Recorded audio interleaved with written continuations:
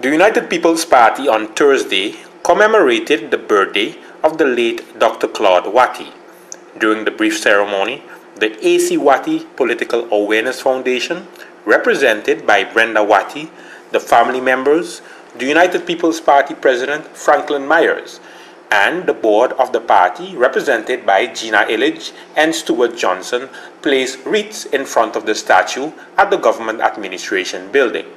Family members, however, are not pleased with the Democratic Party using the late Wathey as a political ploy.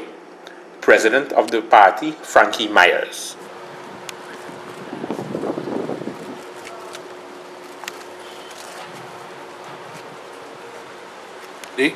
I welcome all of you to this, the commemorating of the 88th birthday of the Honorable Dr. Claude Wathey, and a man who was a visionary for St Maarten.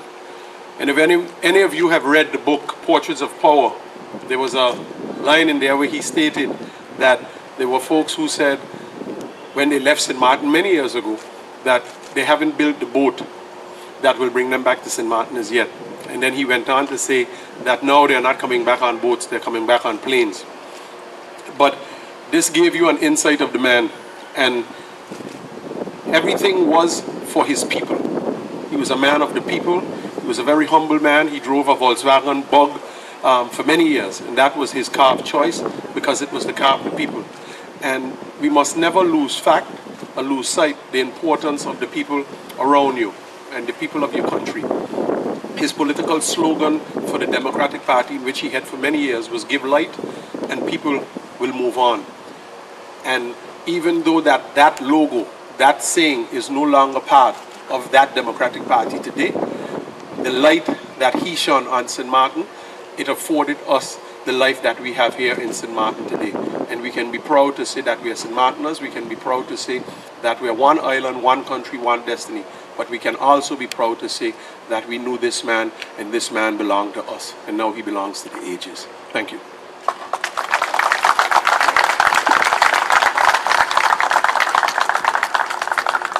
Great words.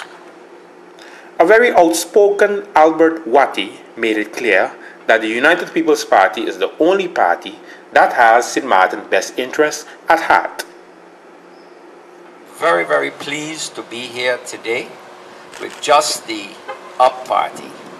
For years I have stood right there. Thank you.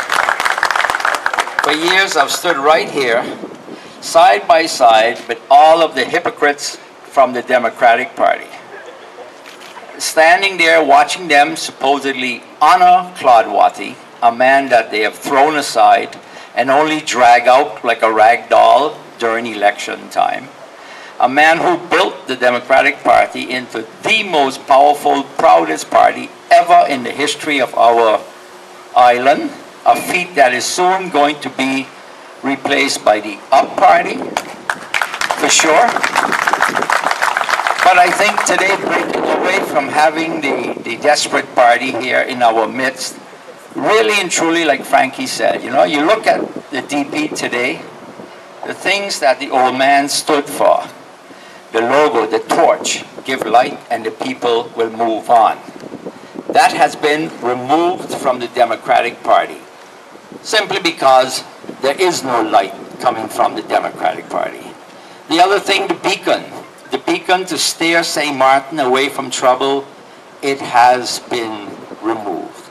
So I think today is a very, very fitting day for the Up Party to come forward and simply honor the old man for what he stood for. A man that if you were the small man in the street, you knew that when things got really bad, someone was looking out for you.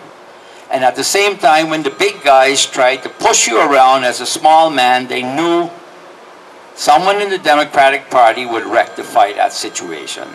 And I'm extremely happy to see the UP Party, only 4 years in life, move into the direction where I think everyone in St Maarten is going to be very, very proud and very, very happy to be part of the new undisputed champion in St Maarten, the UP Party. Thanks for coming here.